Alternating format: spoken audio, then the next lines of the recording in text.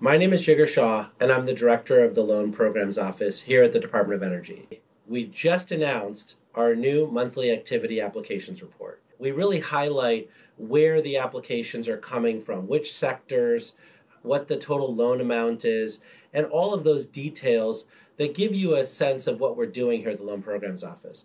When we first came into office, those numbers were pretty low. Today, that number continues to grow every single week. We're averaging roughly 1.3 new applications every single week. We're now at 98 applications. That's up from 91 last month. Those applications are seeking over $104 billion worth of proceeds. So that's the first time we've exceeded $100 billion.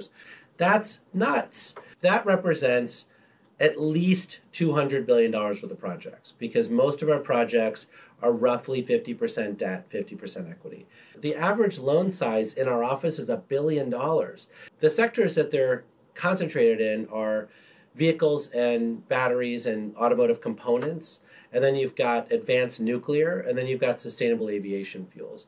But we also have applications in for transmission, carbon sequestration and storage, hydrogen, EV charging, critical minerals, and many more. It shows just how much activity there is in this great country of ours. These entrepreneurs and innovators have had to spend hundreds of hours to put their best ideas and all of the details around those applications that we then receive. So thank you for all the effort that you put into it, and we look forward to sharing more information with you every month.